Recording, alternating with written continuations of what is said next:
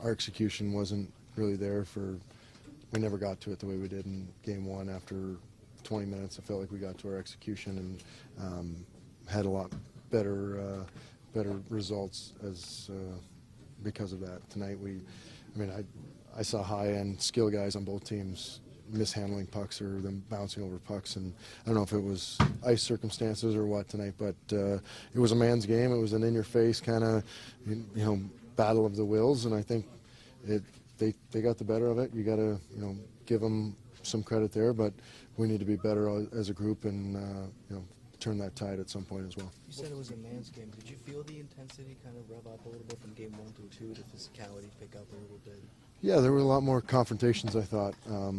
Some of that might be due to guys trying to pull the pin on the puck before it explodes a little bit and taking a little extra time with that. But the quicker that puck moves, the tougher it is to finish checks. And we never got to that execution the way we did in game 1, and it was more of a coin toss tonight. They carried the play a lot more. I thought we had a couple chances there at the end of the third to grab that lead, but didn't, and they got the win. Now it's a best of 5, and they've gotten home ice because they got the split here. We got to go there and worry about what we do in game 3 to counteract and to get to our game a lot sooner.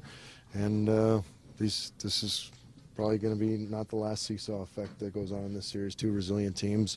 They made an adjustment and pushed back, and now it's our turn. David, in circumstances such as that, when the puck is bouncing around and it's hard to string together a bunch of passes, how incumbent is it on the players away from the puck to make themselves available for an easier pass? Yeah, simplify, going north and support the puck, yeah, no question. And I thought we complicated a few plays tonight where maybe just a puck to the net gets a goalie down or gets them turning facing their net, and we can find a loose one, maybe one too many passes, or just trying to get out of our zone to try to connect on a pass to get going north.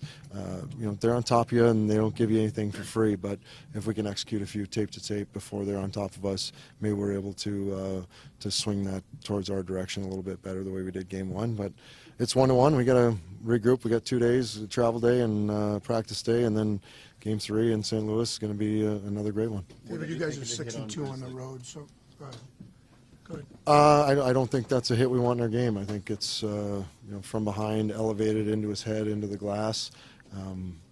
If that's a 2-minute penalty, there's going to be a shortage of defensemen, I think, in this series by the end of it. But that's in somebody else's hands. That's something I think if I'm making that hit, I'm probably watching from the bleachers for a few, but we'll see what happens with their player. How big of a loss is he if he's unable to go next? He's a heck of a player. He's obviously he's in our lineup for a reason, but we've had guys stepping up and got a few waiting in the wings that are very capable defensemen as well if they need to be put into the lineup. And whenever he's healthy again, maybe game 3, I don't know, then he'll be inserted, I'm sure. But if he's not there, we'll miss him. But next man up, they're going to fill a hole, do a job the way we've had all year. And these are character tests that we've relished the opportunity, and this is another one to have.